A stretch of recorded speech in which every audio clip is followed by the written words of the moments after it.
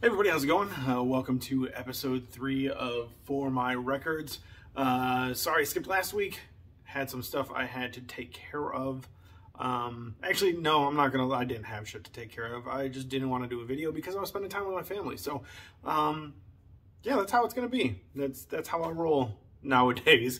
No excuses, just truth-ish. We'll see. But I have a good amount of stuff to show you. So let's just get to it. First up, Dr. Dre, 2001. Picked this up because of the aneurysm news. I didn't want to have a whole nother MF Doom situation on my hands where I can't find any vinyl because it's all priced through the roof because of an artist's death. So Dr. Dre hasn't passed, but before that possibly happened due to the aneurysm, I ordered this real quick. I have the original, The Chronic, had that for years. I love that record.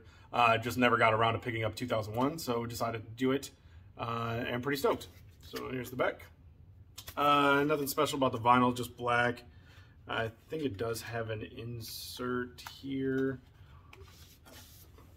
Yep. Oh, that's the insert. So, yeah, pretty happy to have this, actually. I remember when it came out in 2001, I think, or 2000. 99,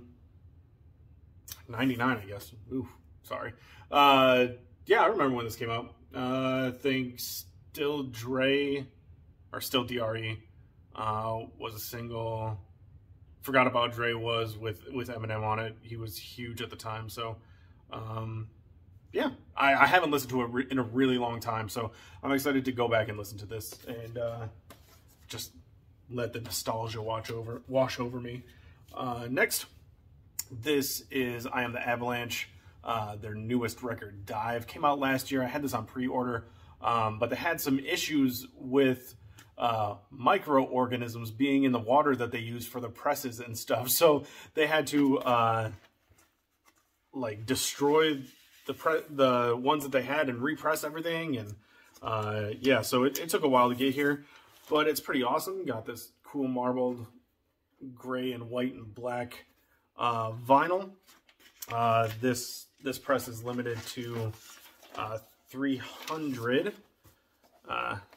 So it says on the sticker there. Yeah, front, back, pretty basic, and just a lyric sheet. Nothing special there. I Am the Avalanche. I've been a big fan of these dudes for a really long time. Their first record, their self-titled record, was phenomenal. I forget when I first heard that, but it was early 2000s, I want to say. I'm looking for that one on vinyl, but can't find it at all. I think I saw one posting of it on Discogs for like $400, and I'm not about that life. So we'll just keep an eye out for it, and hopefully we'll come across it sometime. I have another one of theirs. It might be Wolverines, is I think their third record I own on vinyl. But yeah, great band. If you get around to checking out any of these people that I mentioned, I Am the Avalanche, pretty awesome. Really love those guys. Next up, Bad Religion, Suffer. This is part of my punk rock holy trinity, this record. This, MXPX's Life in General, and Descendants, Everything Sucks. I picked up all 3 CDs the same day, just based on the album covers, or the CD covers, the cover art.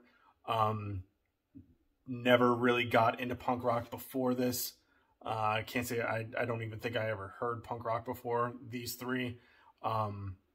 Rode my bicycle bike up to Harmony House, that was pretty close to my house when I was 13, 14. I had some disposable income because I was working at a country club as a caddy, and yeah, I decided to get into some music, and this was one of the first 3 CDs I bought on my own, and I love it. I've been looking for it on vinyl for a long time, not actively recently until I was like, oh shit, I still need to get that on vinyl. So yeah, picked it up. Black vinyl, nothing special, but this record is phenomenal. It's I think just a lyric sheet on the inside. One sec, sorry. Oh yeah, it's got little photos. There's like a ton of songs on here, and they're all super short. And that was I was gonna go ahead and try to count the number of songs, but I'm not going to, because if you see, the titles are like handwritten, and I don't want to take up the time. But love this record. Super stoked to finally have it. Super good. Next, Mac Miller's watching movies with the sound off. Yeah. Watching movies with the sound off. Yeah. I actually wasn't into Mac Miller at the time that this came out, so I haven't really listened to it at all. I just know that this is one of his fans' favorite records of his.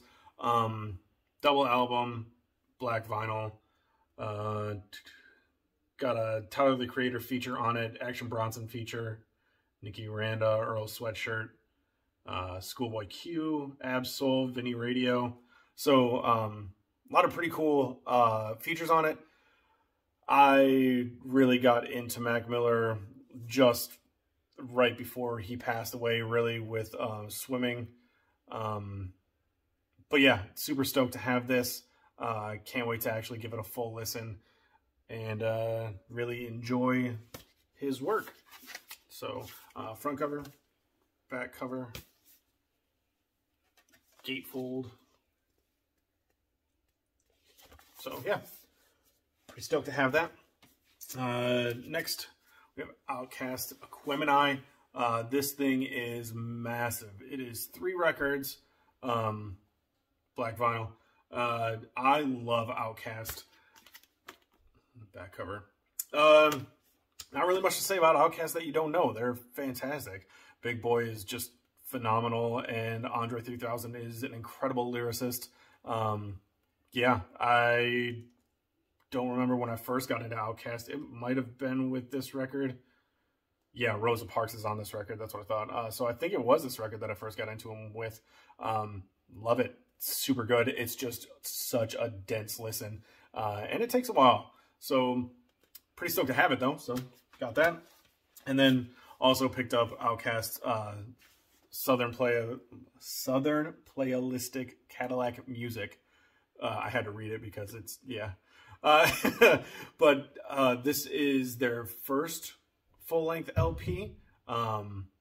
Phenomenal, of course. I just watched Evolution of Hip Hop on Netflix, and they did like an entire episode of Outkast and the Southern Dirty South hip hop, and it was awesome. They did this in like a friggin' dirt basement, which is incredible. I can't believe that they recorded and produced this in a like a dirt basement. They called the dungeon. So pretty amazing. Back cover. Yeah. Next, we have Rustin Kelly's Shape and Destroy. This is the only country record I listened to last year. Really love it. I cannot make it through this record without crying, usually. But it's super, super good. There is one track in particular called Brave that just makes me weep. Back cover. And you got like a gold insert, or sleeve really. Black vinyl. And yeah, it's super good. Not your typical run-of-the-mill pop country type stuff. I think he actually considers himself emo dirt, or dirt emo. So that kind of gives you an idea. what kind of country he is. But I really, really enjoy this record. Radio Cloud is the kind of single. I know there's a video for it on YouTube. Trying to think of... Yeah, I just love this whole record. I was going to say I'll give you like a top 3 songs on it, but they're really just really good. In the Blue, the opening track is really good. Rubber is really good.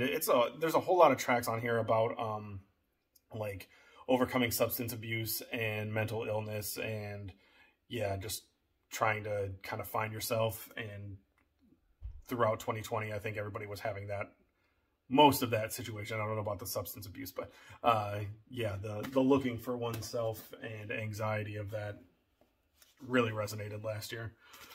Next up, Joe Budden's self-titled record, first record with his one big hit, Pump It Up. Picked this up on Discogs for super cheap because it is messed up. If you look at this back cover, it's ripped up and ripped to hell. Yeah, it's in rough condition, but the vinyl is good, so super stoked about that. And then lastly, A1 and Phonics, the actual proof. I get on Bandcamp a lot and look up like underground hip hop and come across some pretty cool stuff. And this is one of those instances. Super cool, jazzy, great flowy beats. The bars and the skills of rapping are just phenomenal. A1 does an amazing job. That's the back cover. Yeah, love it. It's super, super good. If you're into kind of underground hip hop, jazzy kind of stuff, check this out. Super good. I really, really enjoyed it, and I'll talk it up to everybody. But yeah, that's it. That's it for episode 3. Hope you enjoyed, and I'll see you guys later. Bye.